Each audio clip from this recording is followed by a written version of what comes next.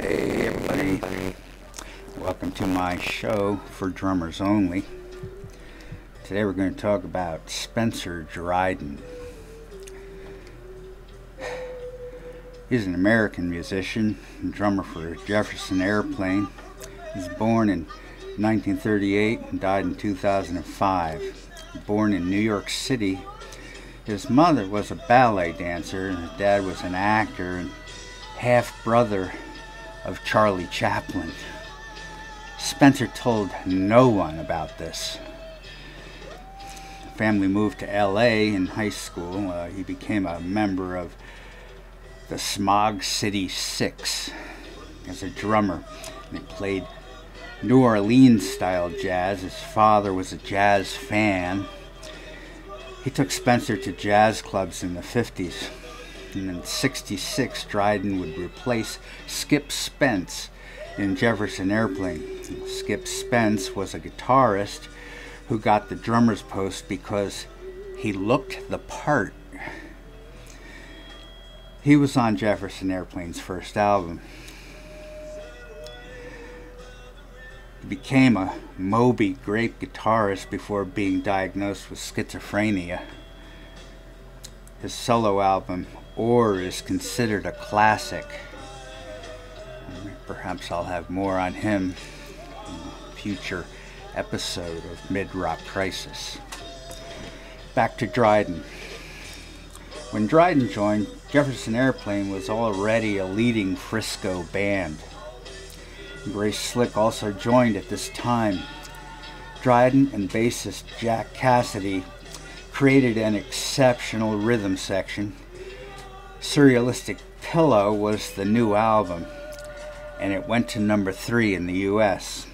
The lineup was Slick, Dryden, Cassidy, singer Marty Balin, guitarists singer-songwriter Paul Kantner, and lead guitarist Jorma Kaukonen, who named the band after Blind Lemon Jefferson, a Delta blues man.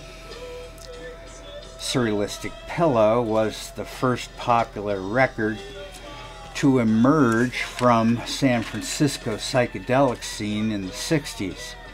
Jerry Garcia helped produce and played guitar on several songs uncredited. Here's the songs. 1. She Has Funny Cars. It's got a great drum intro. 2. Somebody to Love. We'll know that. 3. My Best Friend. Talking about Skip Spence here. I highly recommend you listen to the album Or. Today, now I think that's Jerry on lead.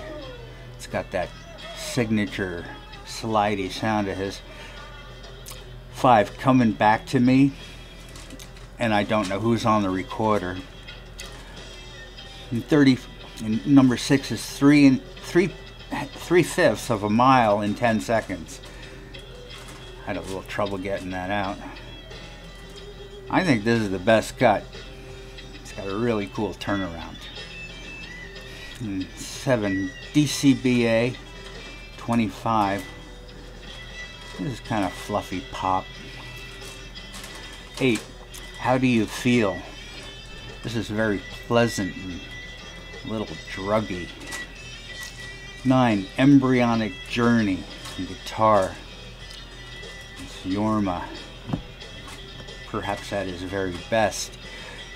10, White Rabbit, and you definitely know that. And 11, Plastic Fantastic Lover, very typically trippy. Now the next album, Crown of Creation, features the song Lather, written by Slick about Dryden.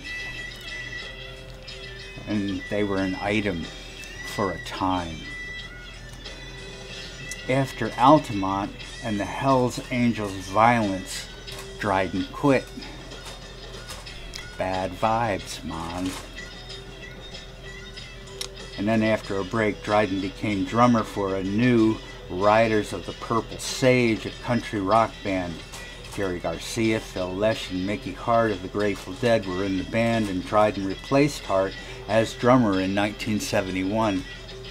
Dryden stayed for 7 years. He then played for the Dinosaurs before retiring in 1995. Of course, Dryden is in the Hall of Fame with Jefferson Airplane. They were inducted in 1996.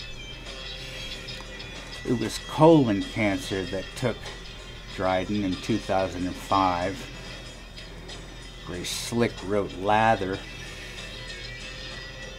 Lather was 30 years old today, and they took away all of his toys.